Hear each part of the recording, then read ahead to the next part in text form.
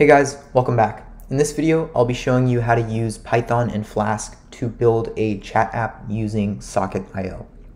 In this app, we'll have an app that you can access and then send messages to active users that are currently on the app. So the best way to describe it is that it is a global chatting application. Now, before we begin writing the code to create this application, I want to show you a demonstration of how this app is used. So without further ado, let's begin. So this is the demonstration of the app here, and here you can see that there is this input form, and if I send a message here, so let's say I say, hey, how are you? It pops up on this other window. Now this is being sent out to every person that's currently active on here, which is why you can see it on this other window. If I send a message from this other window and say, I'm good, how are you? You can see that it pops up on the window that I originally sent the message from. So in the most concise way possible, this is an app that you can basically use to chat with anyone that is active on the application. And now that I've shown you what this demo looks like, we can start building this app. Now, before we build the app, I want to go over how this video is going to go and how it's structured. So I'm going to first make a virtual environment in Python, and then I'm going to show you which dependencies you need to install, and then we can start building the app. So with that being said, let's begin. So here I've opened up Visual Studio Code in this directory called Python Chat App, and what I'm first going to do is create a virtual environment. So to create a virtual environment, we need to do python3-m venv in the name of your environment. So I'm just going to name it venv. Now, I'm running this command since I'm on Mac, but if you're on Windows, it's the same command, except instead of typing python3, you'll just do python-m venv and then the name of your environment. But since I'm on Mac, I have to do python3. So I'll just hit enter. And if you give it a few seconds, you can see that it pops up on the sidebar right here. And now that we've created our environment, we need to activate it. So to activate it, you're going to need to do source venv bin activate. So source venv /bin /activate. Now this command is for Mac users, so if you're on Windows, I'll have the command on the screen since I don't remember it by heart. So I'll just hit enter. And now that we've created and activated our virtual environment, we just need to install our dependencies. And the dependencies we need to install are Flask and flask-socketio. So to install them, you just need to do Python or pip3 install flask-socketio. And if you're on Windows, it's the same command, except you have to do pip install flask and flask-socketio. But since I'm on Mac, I have to do pip3. So I'll hit enter, and you can give it a few seconds, and the dependencies will finish installing.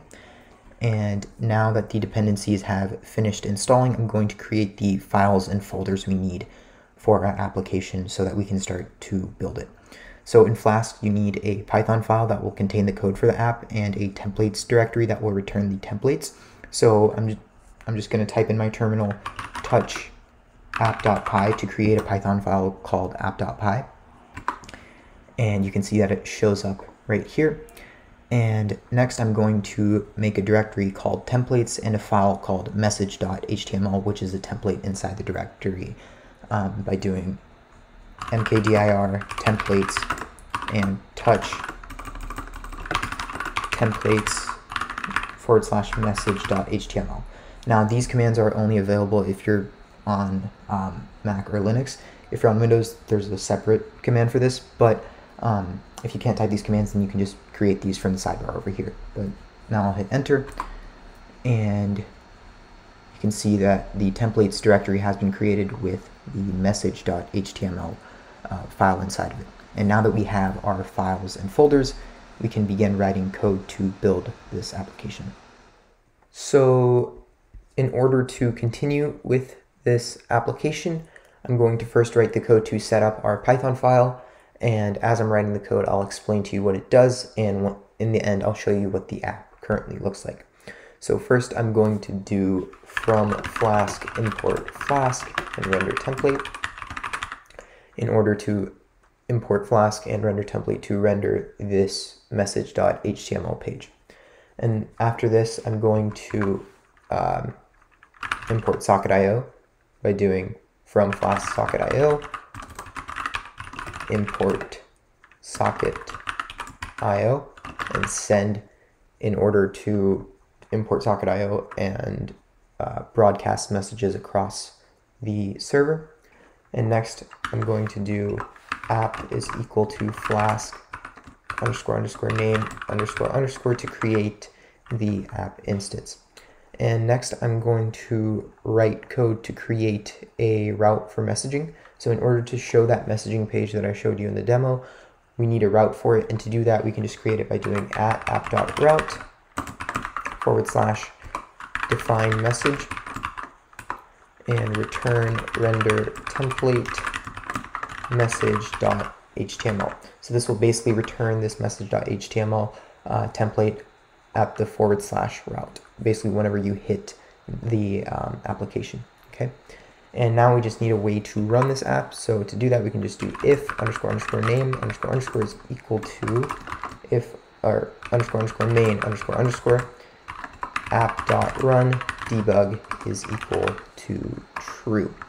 So app.run will basically run the app, and debug is equal to true will let the server know that we are in debug mode right now, so that if we have any changes that we need to apply to our app, we can make those changes on the spot instead of having to restart the server. And now that we've gotten the app set up, we just need to go into the message.html file to create the input form for sending messages. So in the message.html file, I'm going to type !tab so that it gets me this HTML boilerplate setup. And next, I'm just going to create a div tag and give it a class of messages by doing div class messages to create this div container. And next, I'm going to create the input. So to create the input, you just need to go inside of this div tag, of course, and here you can just do input, get a placeholder of message and an ID of message input in order to create the input form. And now we just need to save all of our code, so make sure that you have both of these files saved, and we need to run the app to see what it looks like. So my terminal has been cleared, and I'll do python 3 app.py to run the Python app file right here. And once I hit enter, you can see that it shows this right here running on HTTP 127.0.0.1 at port 5000. And if we just go to this link on our browser, you can see that we have set up our web page, and we just need to use Socketio to display that the user has been connected, and so that we can send and display messages. So now, in order to connect with Socketio, I'm going to go into this message.html file, and I'm going to paste this script tag in the head of my HTML file. And you can find this in the GitHub link that I have in the description, which will contain this import link for Socketio. And now that we have this import link, we can actually work on letting the user know that they're connected and sending messages. So what I'm going to do is first create a script tag inside of my body tag to add some JavaScript. And here I'm going to do const socket is equal to io in order to connect to Socketio. And next, we want to display that you're connected message once we've connected to Socketio, and I showed you this in the demo. So to do that, we're going to display that message in this messages class with this div tag. So to accomplish that, we have to write let message container is equal to document.query selector dot messages in order to access this messages class right here. And then to display that message, we have to write socket.onConnect, and I'll explain what all of this does once I'm done writing the code.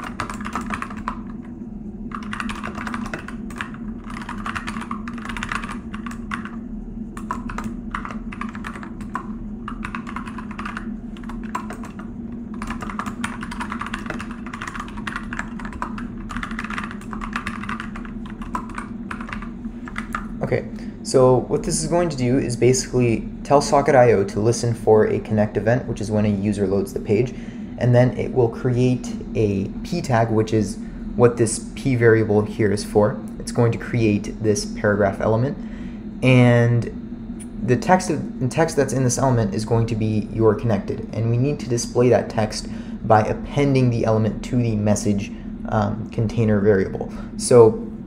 And the message container variable will basically access this message's div class right here.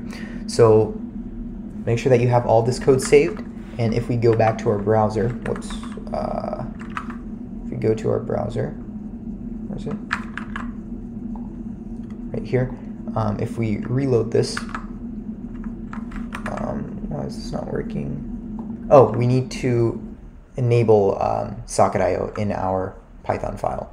So to enable Socketio, we just need to go here, and here what we need to do is create a Socketio variable that will connect us to the Socketio, basically. So to do that, we just need to do Socketio is equal to Socketio app and cores allowed origins is equal to all, represented by the asterisk here. So if we go here and refresh, you can see that it displays that we are connected. So what we've done so far is basically import Socketio in our HTML right here, and did socket on to listen for a connection event. And once we received that connection event, we basically created a p tag that says "you're connected" and appended that to the messages container. And in order to do that, yes, we kind of ran into an error, but that was because I forgot to tell you guys to add this line right here, which will basically connect the server to Socketio as well. And this will allow it so that our front end can use this IO function to connect to our back end. And here you can see that it displays that we are connected. So I've closed my terminal currently so that it's easier for you guys to see, and now we just need to send messages. So to send messages, we need to listen for an enter key in our message input. So whenever the user types a message, they will have to press enter in order to send that message. So we just need to access the message input in the same way that we accessed the messages class and listen for that enter key. And once they press that enter key, we can emit an event that a message is being sent to the backend, and the backend will then broadcast that message to the server as a whole, and the backend will emit that message in doing so. And when we receive that event, we just need to display the message. So here in our JavaScript, we just need to do let message input is equal to document.get element by ID message input to get the input form. And then we need to add an event listener for key presses. So message input dot add event listener key press if e dot which is equal to 13 socket dot emit message input dot value message input dot value is equal to 9. Okay, so what this will do is listen for a key press, and if that key press is equal to 13, which is the enter key, we want to emit this message event by passing along what the message is to the backend. And once we've done that, we can reset the value of the message input so that it's cleared for us to type another one. So long story short, what we've done is just we've created an event to emit the message along with the value of the message input, which is what the message itself is. So next we need to go into our server and catch this event and the message to send this message to everyone connected. So right here we can do at socketio.on message define send message send message broadcast equal to true. So this code will basically listen for the message event and will take in the message that was sent by the user, which is what the message parameter is doing right here, and it will send that message to everyone connected. So it's basically emitting a message event. So this send function will emit a message event by default, and when using send, it's sending that message to the entire server, and in order to send it to the entire server, it's doing broadcast is equal to true. So now we just need to go back into our JavaScript and catch this message event and display that message on the screen. So to do that, over here we can just do socket.on message to catch the message. Oops.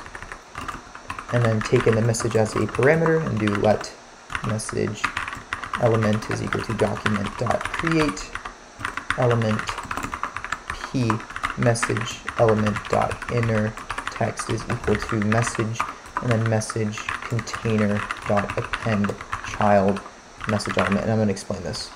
So what this code does is it's going to listen for that message event that was emitted by the server by this send function right here. And whenever it catches that message event, it's also going to catch the message that was sent, which is this message right here, which is coming from this parameter that we sent from the front end. And once it gets that message, we're going to need a way to display that message, and we're displaying that message using a paragraph element. So we're basically creating this variable called message element, which is going to equal to document.create element, and it's creating this paragraph element. And that paragraph element needs to have a value inside of it. It needs to have text inside of it, right? And that text will be the message that the user sent.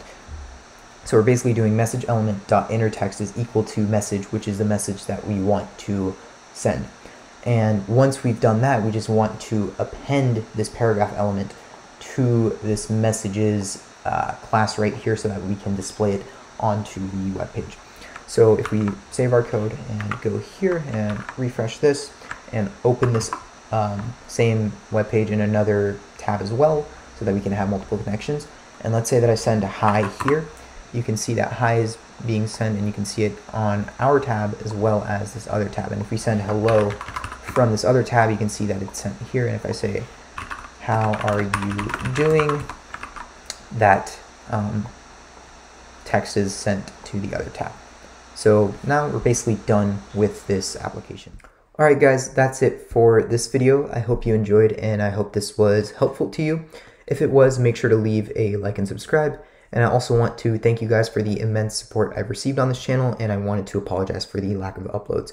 I've been on summer vacation with family all summer, and school starting soon, so I haven't gotten the time to upload. But other than that, I hope that this video was of help to you, and I hope you enjoyed. And with that being said, I'll see you in the next video.